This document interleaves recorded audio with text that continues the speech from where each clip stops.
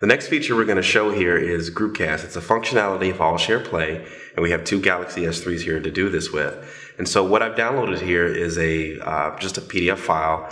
It's actually a user guide for the S2, the Epic 4G Touch, and I'm going to share it with the device on the right here. And so in order to do this, this is opened up in Polaria's viewer, which obviously this should work with Adobe Reader and other various options which you could use for opening PDF devices. But we're going to go to the menu, and in this application it's Send File, and you get your options here. And so Groupcast is one here towards the bottom.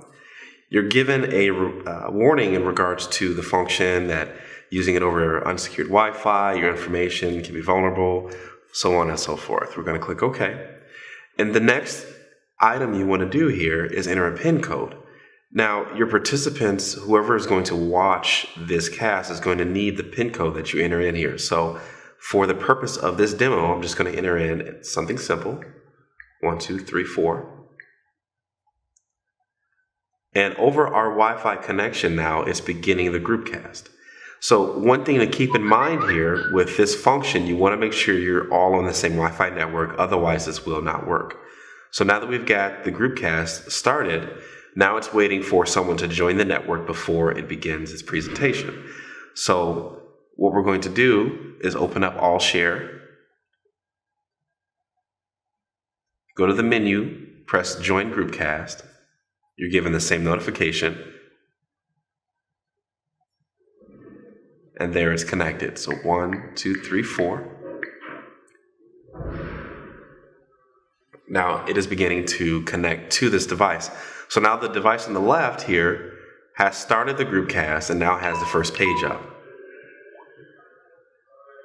And we've loaded now 27 out of 199 pages. So now you're looking at the Groupcast in action as we speak. So when I swipe over on here, it's taking the pen function and actually writing on the presentation.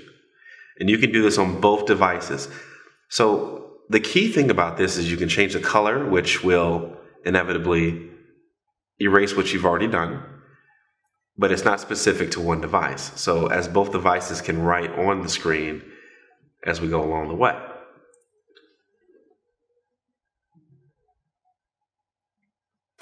So when we change the pages here, the pages will change on both devices regardless of which device has initiated the change.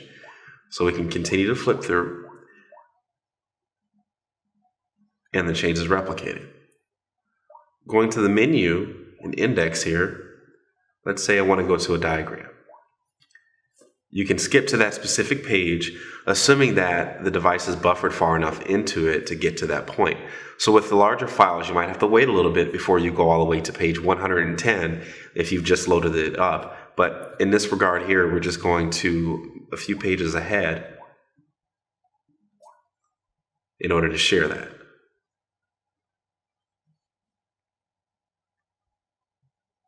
So you'll also find that you can find some general information regarding the status of the actual share here. But here's another key point. So let's say that for some odd reason I've accidentally backed out of this. So even though this device is the one that started the presentation, we currently still have it displayed on the device that joined. So now let's go ahead on this device and join the Groupcast. You see the Groupcast is still active. With the PIN code, connect, starts buffering, and here we are. So it's not dependent on one device. In fact, even though this was started on the original white Galaxy S3 here, it continued to stay loaded on the blue one to the right. So just because you have one device on the network does not necessarily mean that that device has to be the one to stay in order for it to continue. Now, of course, the uploading is coming from the file that's on the white S3. So assuming that the phone would to turn off or to become completely disconnected from the network, it may cause the actual sharing to stop. But in this case, in just accidentally pressing a button or backing out of it, the presentation continued. So that is the function and some of the key points here of the Groupcast.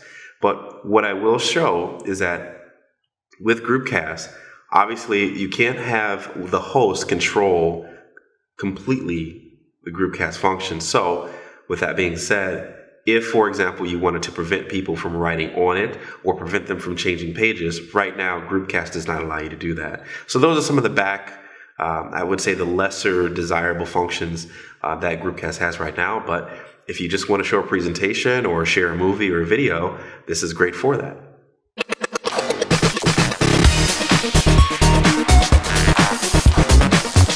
Don't forget to subscribe to our channel. If you like this, hit the thumbs up button and hit us up on Twitter, Facebook, and Google+.